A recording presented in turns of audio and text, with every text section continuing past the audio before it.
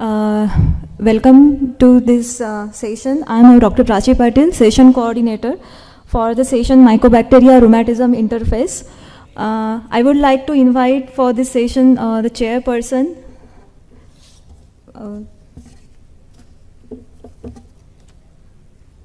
Dr. Chetna Dharmapalai. So she is a consultant rheumatologist, Aster CMI Hospital, Bangalore. And another chairperson, Dr. Alpana Parmar. She is a consultant rheumatologist and visiting rheumatologist at BAPS Hospital, Surat. I would like to invite the other speakers also. Dr. Suvrat Arya. He will be talking on the basis of our treating latent TB in the conventional DMARD-treated patients with the inflammatory rheumatic diseases. And our another speaker, Dr. Prashant Agarwal from Ludhiana. He will be talking about the outcome of treating coexisting TB in patients with the rheumatic diseases. After these two discussions, it will be followed by the panel discussions on the granulomatosis rheumatic diseases and mycobacteria. And after that, the question, answer, and audience interactions will be there. So, welcome everyone. I ask Dr. Chetna ma'am to take it forward. Yeah. Very good morning to all of you.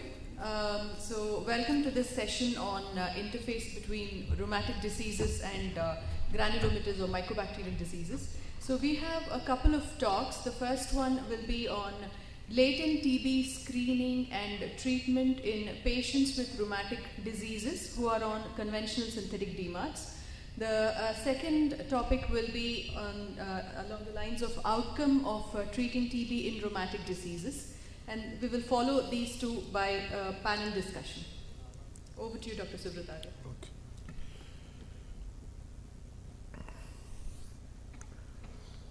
Okay. First of all, I would like to thank the organizers, Danda sir and Ashish Padikar sir, for giving me this wonderful opportunity. So,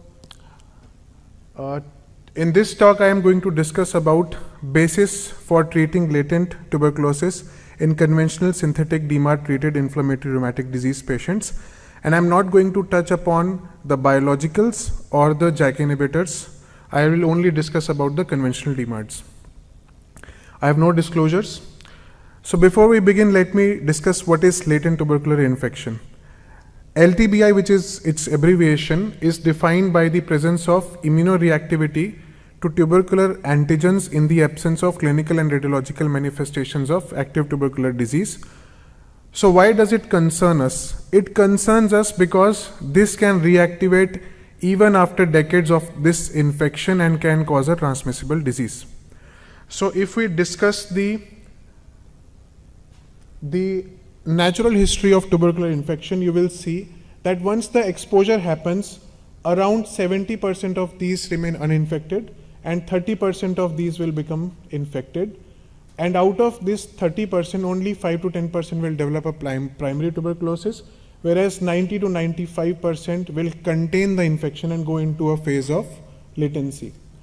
So out of these people who have latent tubercular infection, around 5 to 10% can reactivate, and they do usually in first 1 or 2 years of getting the latent TB infection.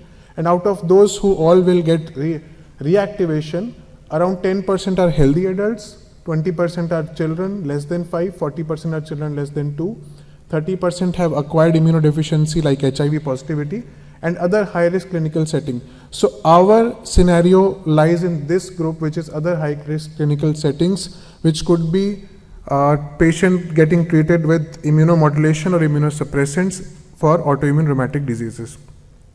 So why do we need to worry? Because the magnitude of problem is huge. So currently in all of our population, around 2 billion individuals are there who are latently infected with Mycobacterium tuberculosis, and just as I mentioned, around 5 to 10% can activate to develop a tubercular disease. So let us discuss this in context of Indian population. So we have a population of around 1.412 billion, which is the recent most data of November 2022. If we consider that 2 to 3% of this population is autoimmune rheumatic disease, adding rheumatoid arthritis, lupus, spondyloarthritis, and psoriasis who require disease-modifying medications. So this accounts up to 4.23 crores. And 30% is having latent TB. This has been shown in multiple studies, even in data from the rheumatic disease patients. And if we consider 5 to 10 will reactivate, so active tuberculosis magnitude is huge to the tune of 6.35 lakh tubercular cases. So that is why we must be aware of this problem, that the magnitude is huge. So now let us directly move on to what do we have about the safety of conventional synthetic DMARDs and tubercular reactivation. So first of all, I'll present a recent data which was presented as an abstract in ACR 2022, in which they showed 31 studies which included 8 cohorts, 7 case control, 1 clinical trial, and 15 case reports. And they showed that tuberculosis with methotrexate was significantly higher seen as compared to tuberculosis without methotrexate when comparing to general population. And they had multiple other data, but the data evidence is low because these are usually case reports and cohort studies only. So we should be very careful, especially if the administration of steroids and other immunosuppressants are done along with methotrexate. Let's see what further data we have. So this is another abstract which was presented in European Respiratory Society Annual Congress in 2013. They had 44 patients, 93% were females, and they were rheumatoid arthritis who were treated with methotrexate 50 mg weekly or methotrexate with corticosteroids, and the maximum dose was 10 mg prednisolone equivalent per day. All the subjects were screened for latent tuberculosis with the quantiferon TB Gold, and they were reassessed after 1 year for tubercular reactivation. So 11 patients were positive, and of these 2 patients had pulmonary TB at the beginning itself. On follow-up, 1 subject who was having quantiferon TB Gold at the baseline and normal chest radiography developed TB. So 1 out of 11 developed TB, that is as high as around 9.09%. So this is obviously a low quality evidence, but this shows that methotrexate may be implicated in reactivation of tuberculosis. Now let's move on to what data we have from Canada. It is a cohort of patients with RA from Quebec province, and they analyzed these patients from 1992 to 2003, and they showed that out of all the DMARDs which were used for rheumatoid arthritis patients, the maximum risk was associated with leflunomide, and methotrexate and cyclosporin were having almost equal risk, and the risk because of steroid was much lower than methotrexate and cyclosporin, probably because most rheumatoids require low dose corticosteroids only, not high dose like required in lupus nephritis or myositis. So methotrexate and cyclosporin were increased risk of tuberculosis, but highest risk was associated with leflunomide. Another data from Sweden, in which they have studied the tuberculosis in biological naive versus biological exposed patients over the time period of 2002 to 2006 and 2007 to 2011. So you can clearly see, as compared to general population, the biological naive group who were treated with DMARDs had higher incidence of tuberculosis, but this was definitely much lower than the patients who were treated with biologicals, mainly TNF-alpha blockers. So if we go into detail of what DMARDs these patients were on, so in this analysis they found that azathioprine use in 1 year before the onset of TB was maximally associated with the risk of tuberculosis, followed by leflunomide, and methotrexate in their study was not associated with reactivation of tuberculosis. So most of our rheumatological guidelines do not recommend to screen for latent TB before we start methotrexate, but there are few societies which consider methotrexate as an important risk factor for reactivation of TB. So this National Psoriasis Foundation consensus statement, which was there in 2008, they clearly mentioned that methotrexate is associated with reactivation of TB, and screening for latent TB is recommended before starting this treatment for psoriasis patients. Now we know that the diagnosis of latent tubercular infection is mainly done by tubercular skin test or interferon gamma release assay. But these tests have their own flaws because they are neither 100% specific nor sensitive, and a positive IGRA or TST cannot distinguish between the present infection from the present disease, nor can it distinguish between present from past infection. So there are significant limitations. There is a good amount of evidence which says that the majority of individuals in whom we are suspecting LTPI, they may have actually cleared the infection and the immunoreactivity just persists. So we may not worry too much that these patients will develop tuberculosis later on. However, on the other hand, you have a group of patients who will have negative TST, like patients who are immunocompromised with acquired immunodeficiency. With HIV, also 10 to 40% of HIV negative individuals who are culture confirmed and have miliary TB, because miliary TB itself can become an immunocompromising condition. In those patients, you can have a negative TST despite they have been having an active tuberculosis at that point of time.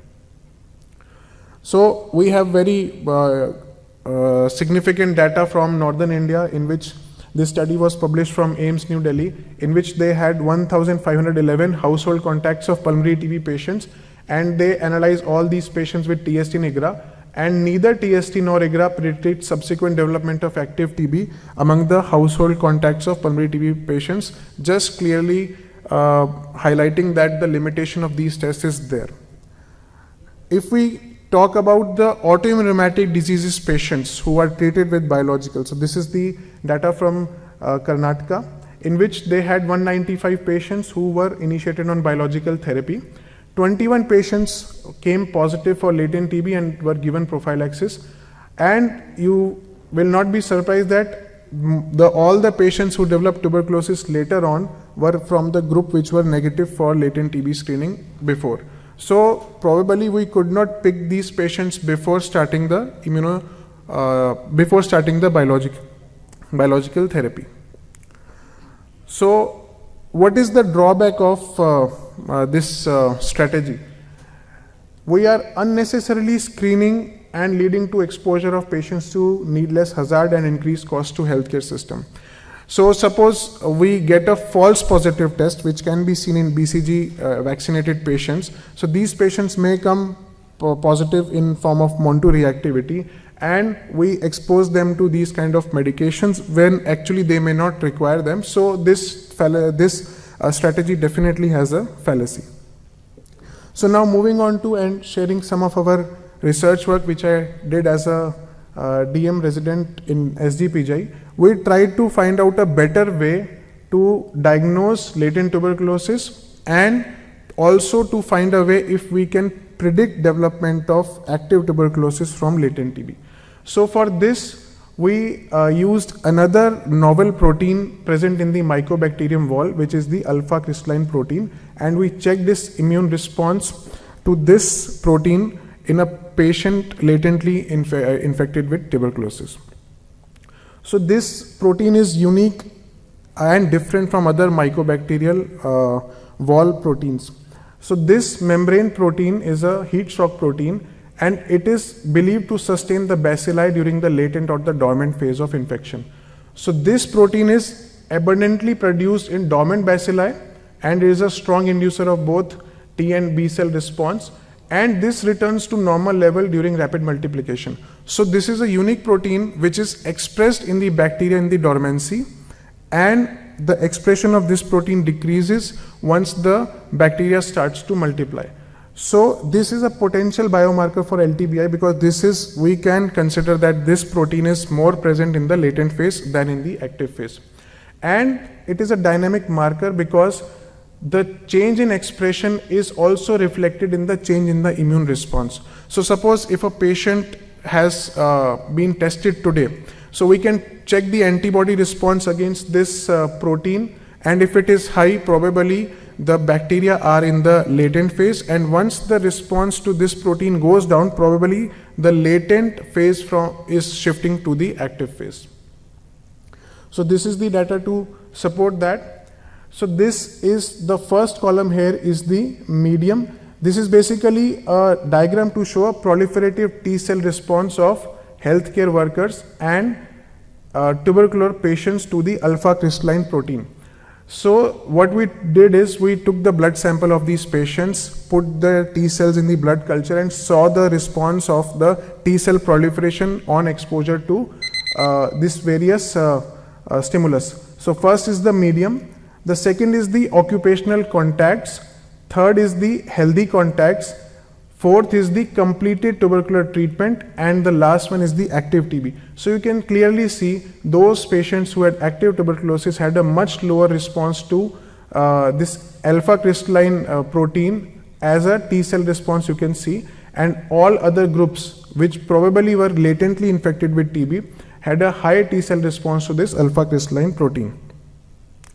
We also analyzed the patterns of T cell and B cell response to Mycobacterium tubercular membrane associated antigen and its relationship with disease activity and rheumatoid arthritis in patients with latent tubercular infection. So it has been speculated that latent TB or prior exposure to tuberculosis can be associated in the pathogenesis of various autoimmune rheumatic diseases. So in this study, we could show that patients who had higher response to the mycobacterial wall antigens had higher disease activity, and this pattern could also be seen in the follow-up. As the disease activity reduced, the T cell response to this mycobacterial wall antigen also decreased. So this is a good correlation there. We cannot end our talk without discussing about the latest 2022 EULAR recommendation for screening and prophylaxis of chronic opportunistic infections. These guidelines were published around 3 weeks back, and the gist of this guidelines in relation to latent tuberculosis is that screening for latent TB is recommended in patients prior to starting biological DMARD or targeted synthetic DMARD. This we all are aware. They have also mentioned that screening should be considered in patients with increased risk of latent TB prior to starting conventional synthetic DMARD, immunosuppressants and or glucocorticoids. Just one more slide. They have also mentioned, this data is also was there previously, that screening should be considered particularly in those patients who are likely to receive more than 15 milligram of prednisolone or equivalent for a longer period of more than 4 weeks. And tubercular risk factors they have described as alcohol abuse, smoking, people living with people who have TB infection, and people living in endemic countries. And they have also given a statement that interferon gamma release assay, they can perform better than TST in the diagnosis of latent TB, but we can consider performing both the tests if the suspicion for latent TB is high or in endemic countries. So with this, I complete and conclude my session, and I request Dr. Chetna ma'am to come on the stage.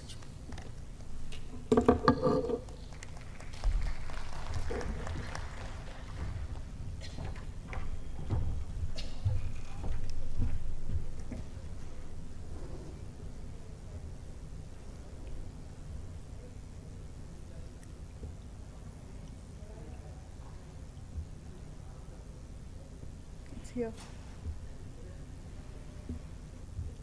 So just to summarize whatever Dr. Suvrat Arya has spoken about, so we are not going to screen everybody, every rheumatic disease patient that is treated with conventional synthetic DMARDs for latent TB.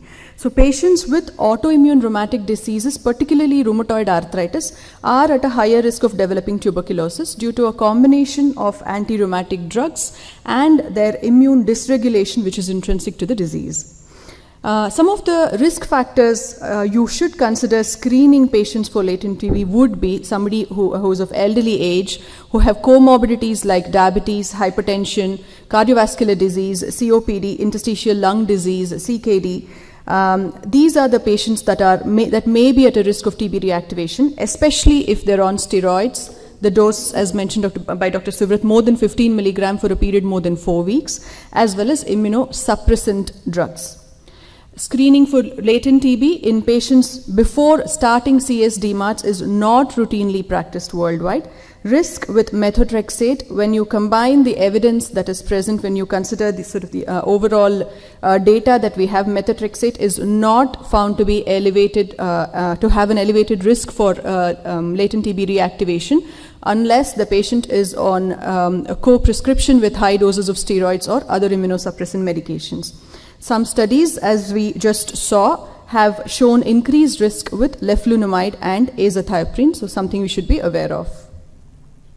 And the final slide really, to summarize the EULA guidelines. Yes, we do screen patients before giving them biologic drugs and transitional synthetic DMARDs for latent TB, but also do consider screening for latent TB in high-risk patients prior to starting immunosuppressants, that is cyclophosphamide, mycophenolate mofetil, azathioprine, and the CNIs, and high doses of steroids. Screening should be along with a combination of chest X-ray, IGRA, as well as MON2, considering the fallacies associated with individual testing. The choice and duration of latent TB therapy should be guided by national and or international guidelines.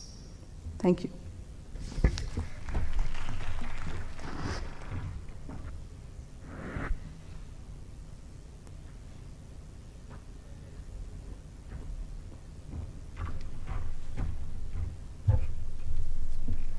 Thank you, Dr. Subrat Arya and Dr. Chetna Dharmapalaya ma'am for this wonderful session.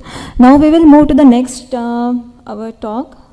Talk will be given by the Dr. Prashant Agarwal on outcome of treating coexisting TB in patients with the rheumatic diseases. Over to you, sir.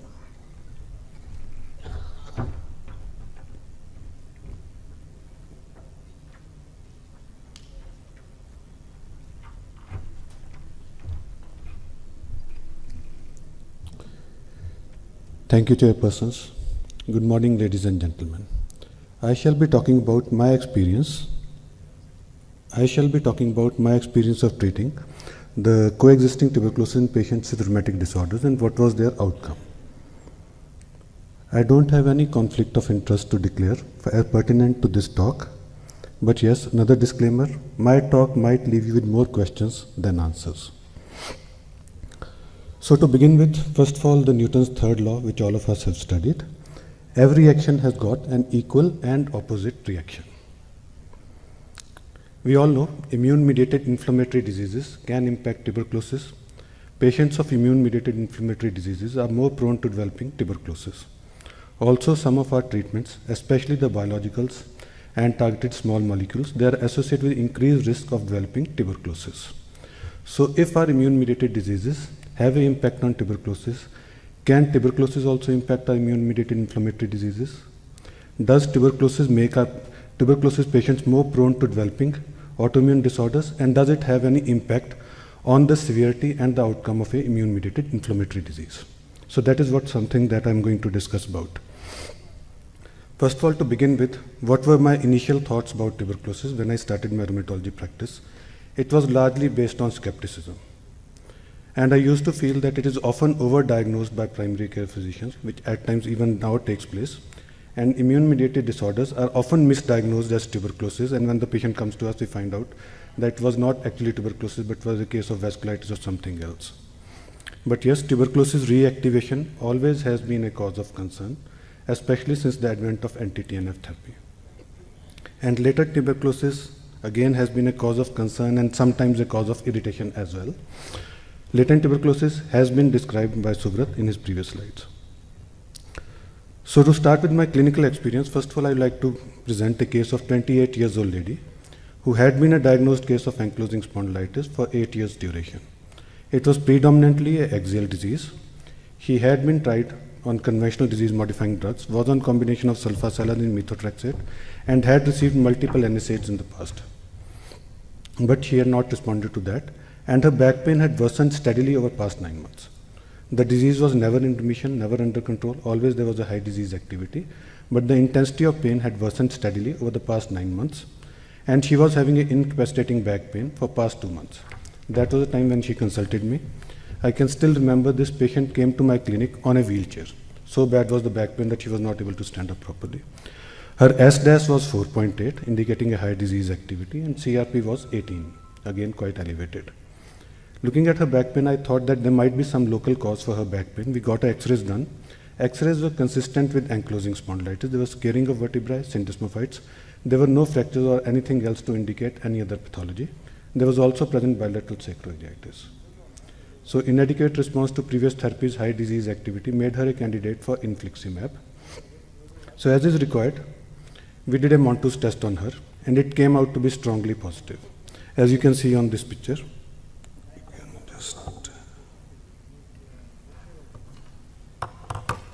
As you can see on this picture, it was quite strongly positive.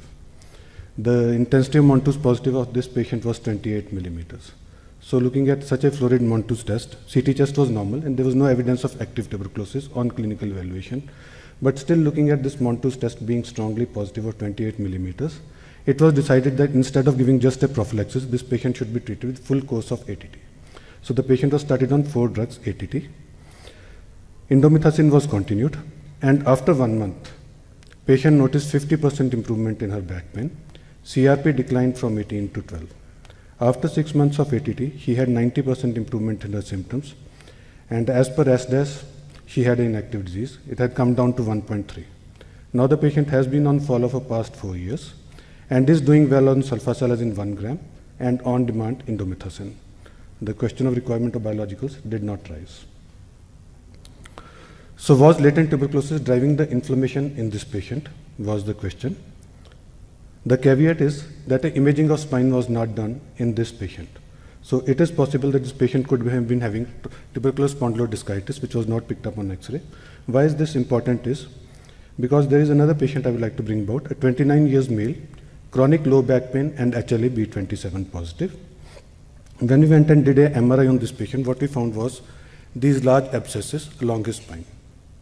And there was also an abscess in the vertebral body, and you can see some pus tracking down the spinal canal also.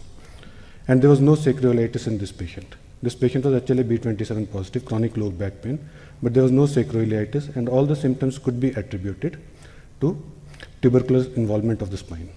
And after 3 months of ATT, you can see there is significant resolution that has taken place. So in the first patient, it might have been that there could have been some active tuberculosis that was affecting the spine, or it could be the latent tuberculosis also that could have been driving the process, but we do not have the imaging study on that patient. There was another 23 years old male who had clear-cut ankylosing spondylitis, presence of sacroiliitis, but what we find is these abscesses can be seen on the back just on clinical evaluation. The pus was aspirated and that also turned out to be positive for Mycobacterium tuberculosis. This patient was started on ATT, and following ATT, improvement took place in back pain, but that could have been because of the improvement of tubercular involvement of the spine. So for the first patient, we are not very sure whether it was actually latent tuberculosis or not, but we did not have any clear-cut evidence of tubercular involvement in this patient. Post that, I came across another patient. This was a 58 years old male. He had 10 years history of ankylosing spondylitis, again axial disease, high disease activity, again inadequate response to sulfasalazine and NSAIDs, planned for infliximab. In this case, Montus test was positive 40 millimeters at day 3. In this case, we did go ahead and do a MRI of the spine with sacroiliac joints, and we did not find any evidence of tuberculosis. CT of the chest was also normal. He was treated with ATT, which led on to partial recovery. 3 years follow-up, he is better on sulfasalazine, on-demand naproxen. His SDAS has come down significantly, so he has had a positive response. So possibly in this case, it was the latent tuberculosis which was driving the inflammatory response in this patient. Another case, 35 years old male, a known case of psoriatic arthritis, both peripheral and axial involvement was present in this case. He developed anterior uveitis. Corticosteroids were started by the ophthalmologist, did not have a response to that, failed on methotrexate. There was no evidence of active or latent tuberculosis in this patient. Montus, quantiferon, TB gold tests were negative, as well as CT test was absolutely normal. This patient was given biosimilar infliximab infusion, 3 milligrams per kg, at weeks 0, 2, and 6. This led on to rapid resolution of uveitis. However, 2 weeks after the third infusion of infliximab, he came with fever and profuse sweating. CT test was done, which was showing miliary tuberculosis, which was consistent with miliary tuberculosis. Was started on ATT. He had an inadequate response to the ATT after 2 months. Patient was referred to the pulmonologist. He modified his ATT, to which he responded. After the completion of tuberculosis therapy, he had a recurrence of cervical lymphadenopathy after 8 months of completing the tuberculosis. Again, he had to be started on ATD by the pulmonologist. But the point in this case is that the uveitis and arthritis, they still continue to be in remission. Skin continues to be active, but uveitis and arthritis, they have not come back, and this patient is not on any disease-modifying therapy as of now. So could tuberculosis, latent tuberculosis or active tuberculosis, being a driving factor behind the inflammation that we encounter in these patients? That is the question that I would like to address. We have had 4 cases of latent tuberculosis who have been treated with full course of ATT. The basis of choosing full course of ATT was largely empirical based on the intensity of positivity of Montague's test. 2 patients achieved inactive disease or low disease activity following ATT. 1 patient had improvement, one patient did require biological therapy.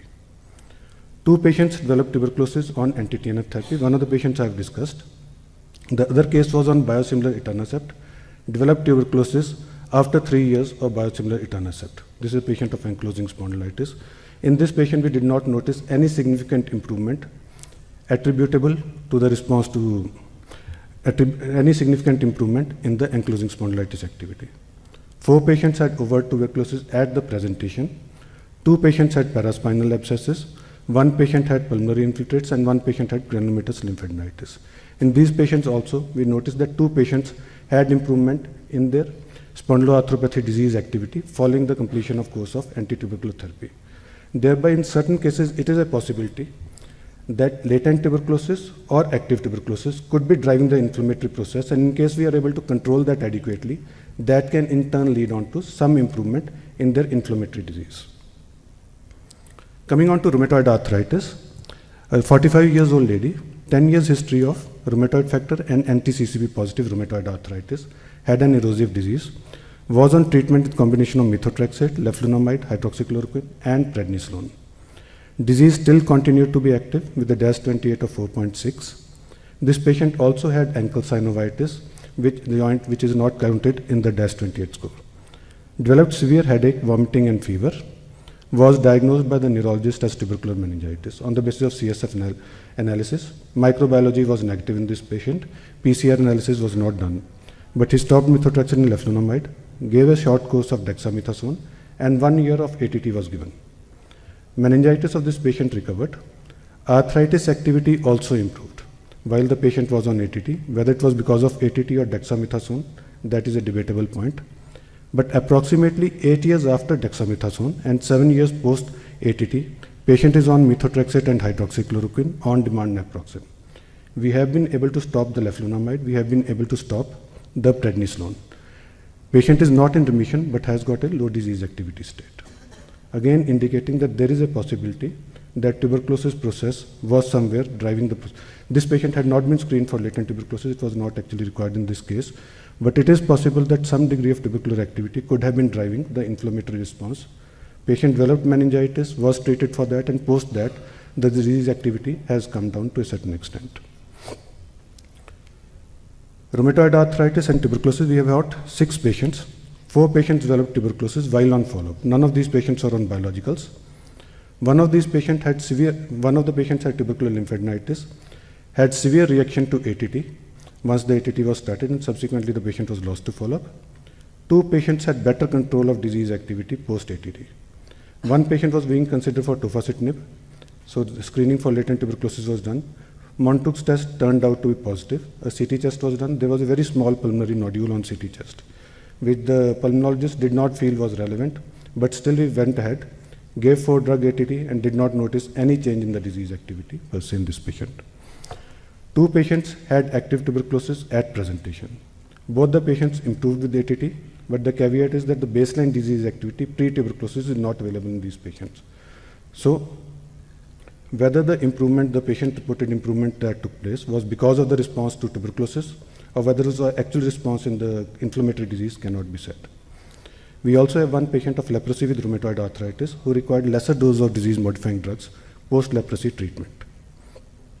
This slide Suvrat has already shown to you. In this slide, they studied the relation of T and B cell response to Mycobacterium tuberculosis and disease activity in rheumatoid arthritis.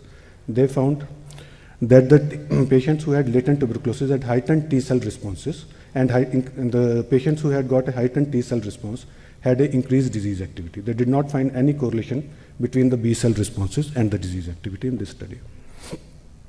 There was another study that came from Taiwan. It was a population-based retrospective analysis in which they tried to look at, does previous history of tuberculosis have any bearing of subsequent development of rheumatoid arthritis? And what they found is that amongst the baseline comorbidities, the highest risk ratio was for tuberculosis for the development of rheumatoid arthritis subsequently. This was quite a big study. And they also analyzed the risk of development of tuberculosis in those patients who went on to develop rheumatoid arthritis or not. They included 26,000 patients of rheumatoid arthritis in their study. And what they found was that the odds ratio was significantly higher of tuberculosis in patients who had subsequently went on to develop rheumatoid arthritis, meaning thereby that a preceding history of having tuberculosis could be a driving factor for developing rheumatoid arthritis later on in their life. What could be the mechanism of tuberculosis aggravating the immune-mediated inflammatory diseases? It could be cytokine production. TNF is a natural candidate that we can consider. It could be bystander activation of autoreactive T cells, and it could be molecular mimicry as well. The heat shock protein of Mycobacterium closely resembles the antigen that is expressed on the cartilage. Coming on to SLE, we had 4 patients who developed tuberculosis on follow-up. One had tubercular tenosynovitis, 2 pulmonary tuberculosis, and 1 patient had abscess in the scapular area. All felt better post-ATT, but we felt that the responsiveness was largely due to recovery of tuberculosis and not because of the recovery of SLE per se. In 2 patients of scleroderma who recovered following ATT, but there was no response to scleroderma in these patients. Few other observations that I would like to make. Montauk's test, it is recommended that it could be read at 48 hours or 72 hours. In my experience, it is better read at 72 hours instead of 48 hours. That increases the sensitivity of the test. Some patients can have even a delayed response beyond 72 hours. I will just take 2 minutes more to end my talk. So it is always better to examine the Montauk's test site in all patients, whatever time frame they come to you, and instruct the patients even after 72 hours to report in case they notice any reaction coming up at that site, and prefer doing Montauk's test in-house. That gives you a better control over the methodology of this test. This is the delayed response to Montauk's test. This patient was negative at 72 hours, was put on treatment, and when he came back after 2 weeks, this was the reaction that was noticed on Montauk's. This patient was totally negative for his Montauk's at day 3. Again, this patient was negative at day 3. No, this patient was negative at day 2. This was a case of panuveitis, and day 6 you can notice the reaction that has come up. This is a case of ankylosing spondylitis with uveitis and a rash on the nose. This is a papillonecrotic kind of a rash. After 7 days of ATT, the size of the lesion is the same, but you can see the lesion has started healing. So to conclude, I feel impact of tuberculosis is more pervasive than we suspect. It can have varied presentation. In addition to the direct tissue invasion, it can cause aggravation of the underlying disease process. We do need better diagnostic tools, and maybe we need to revisit the existing ones. Rigorous data collection is required. I would like to thank Dr. Debashish Thanda. This is a picture taken recently when he visited my center. And he was the one who motivated me to present this talk. Revisiting the Newton's third law post-marriage, I would not say that I've become wiser, but yes, I have got some more experience over years. Post-marriage, you can say for every action, there is an opposite reaction, but it is not necessarily equal. It can be exponential, and it can often be bewildering. Thank you so much for your patient listening.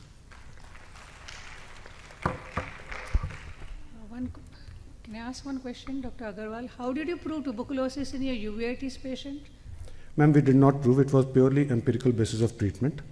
As I said, the patients had latent tuberculosis. The decision of giving ATT was largely empirical based on the intensity of Montauk's positive. The last patient what is the incidence of latent tuberculosis in general population in India? Up to 30% of patients can be positive for Montauk's test positivity. In these cases, we did not treat all the patients of latent tuberculosis with full course of ATT. Again, an empirical decision was taken that patients who had a strong positive Montauk's, which was empirically chosen at a level more than 20 millimeters, those were the patients who were given ATT. And data only for those patients has been presented. So the uveitis patient had 6 mm Montauk's? Did not have 6 mm Montauk's, ma'am. That was the day 6 Montus that was shown in the picture. Day 6 Montus. Yeah. Patient had negative Montus on day 2, but on day 6 we saw this reaction.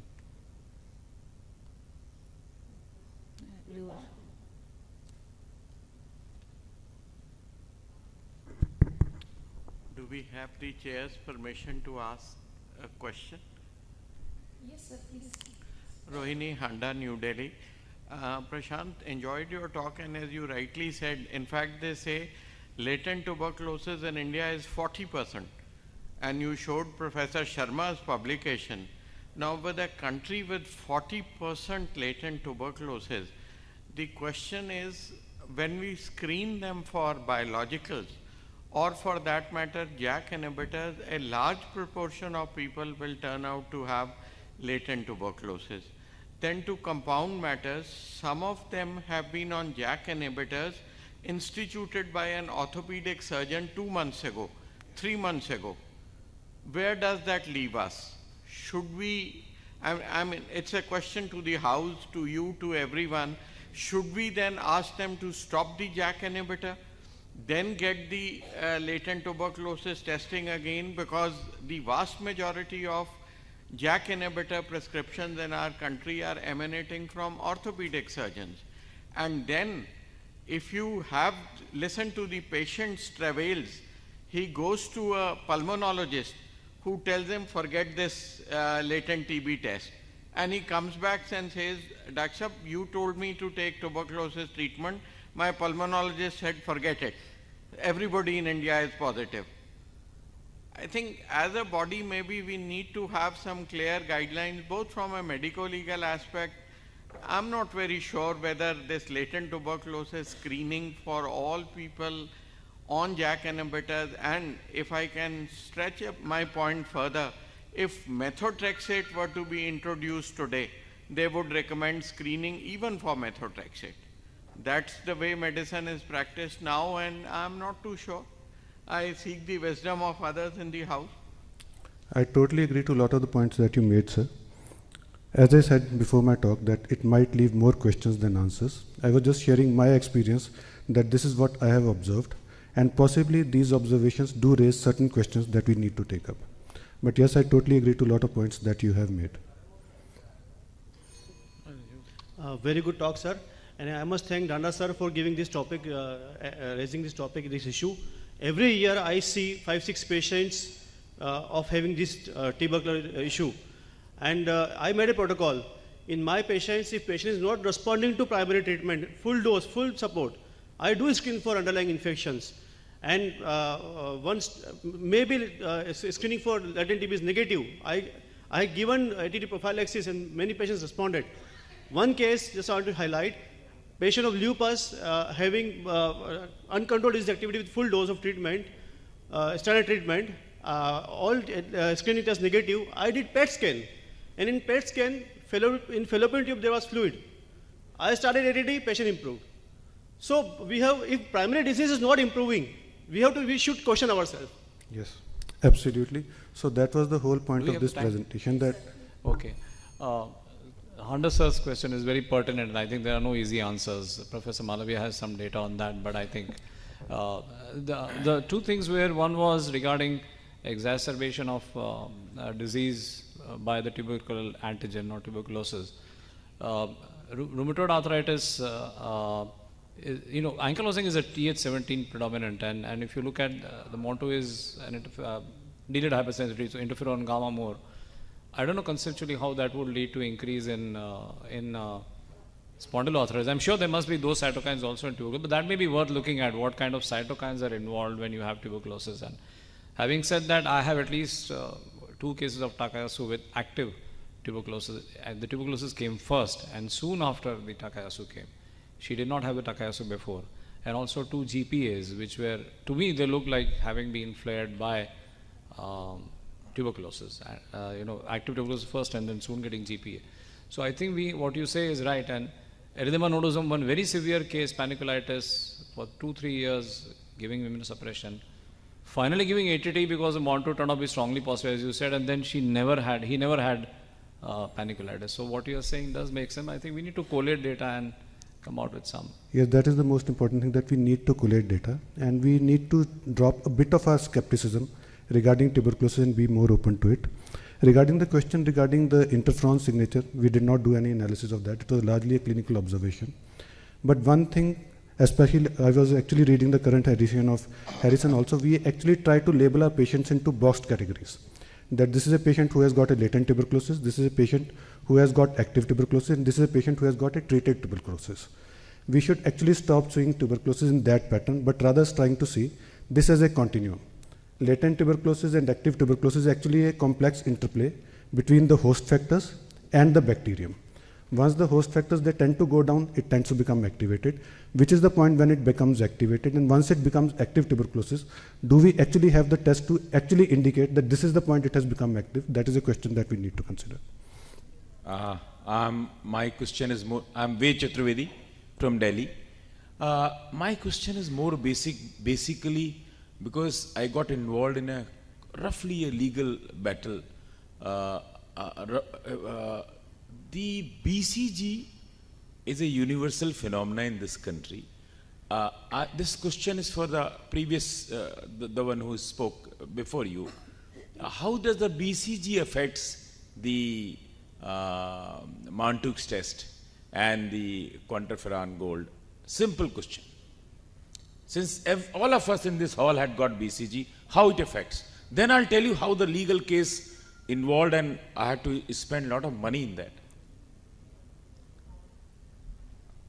Subrat, I think you spoke about the... Hello? This has to be found out because in this country it is universal. It is not in US. The BCG is not, this is in this country, not in Europe, I think, if I remember correctly. BCG is in this, every child born is given BCG. So I just wanted to know that. So, sir, false... I wish Dr. Malviya was here. He keeps talking about on this issue. But probably I missed it. Dr. Ashok or Dr. Handa, if anybody can throw this. I think, the Mantoux positivity can be there in the patients who've had BCG and even in NTMs also. But IGRAs are positive only when with MTB. So between the two, Mantoux would be positive in TB infection, latent TB infection, NTMs and BCG. Whereas IGRAs is supposed to be positive only with the MTB infection. So you feel IGRA is not positive with the Mantoux test, with the BCG, with the BCG, sorry. With BCG, with yes. the BCG. So if BCG is given, so since all are given BCG, so both tests are required. Only problem arises if you have Mantoux negative and quantiferon positive, which also is a bigger dilemma actually. To answer this question. Yeah, please take her, she's been waiting. Sorry. Your mic.